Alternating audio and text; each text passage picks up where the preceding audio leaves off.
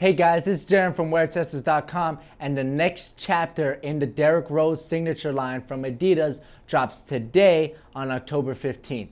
So here's the scouting report for the Adidas Rose 6.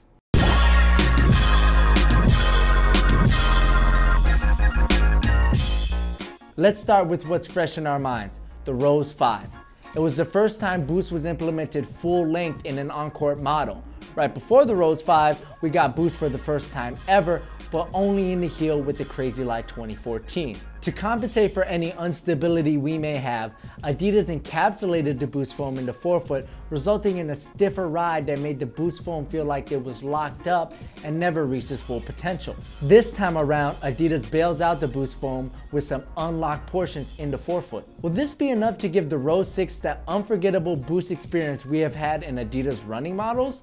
Maybe, but we don't need the 6 Rose cushion setup to feel like an Adidas Ultra Boost. We need the Rose 6 to be a happy medium between what the Rose 5 gave us and what the Ultra Boost gives us. That Goldilocks spot right there in the middle will give us that unforgettable Boost experience that Adidas has been promising us ever since they announced Boost foam would grace the hardwood.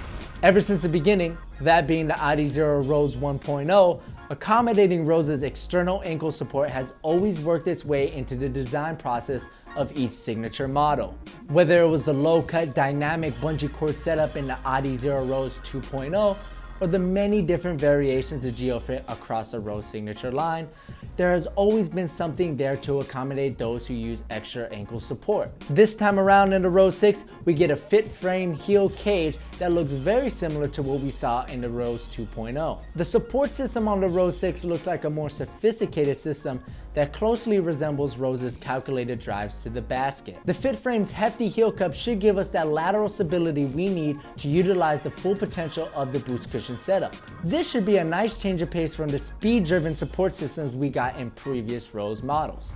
The launch colorway of the Rose 6, dubbed the home version, uses a synthetic mesh overlay with a diamond pattern underlay that should give us enough articulation and freedom of movement without sacrificing support and stability. Last year, the Rose 5 used a wide array of materials, but the launch colorway, which was many people's first and last experience with the Rose 5, used a stiff synthetic that didn't perform on court or aesthetically. Later releases such as the Chicago Ice colorway used a woven material that mimicked the J-Wall 1. These releases were a much better option than what Adidas originally launched the Rose 5 with. Hopefully this time around, Adidas gets things right with the materials. Not just releasing the good ones first, but having all colorways and releases use materials that work aesthetically and performance-wise. At the end of the day, the Rose line from Adidas used to be in the upper echelon of signature models, but took a step back to the good but not great range last year with its 5th installment. With the redesigned support system, tweaked cushion setup, and materials that make sense, hopefully last year was a constructive year for Adidas, and they took our critiques to fix the Rose 6 to bring it back to familiar territory of great performing signature models. Anyways guys, my name's Jaron. That was the Wear Tester Scouting Report for the Adidas Rose 6.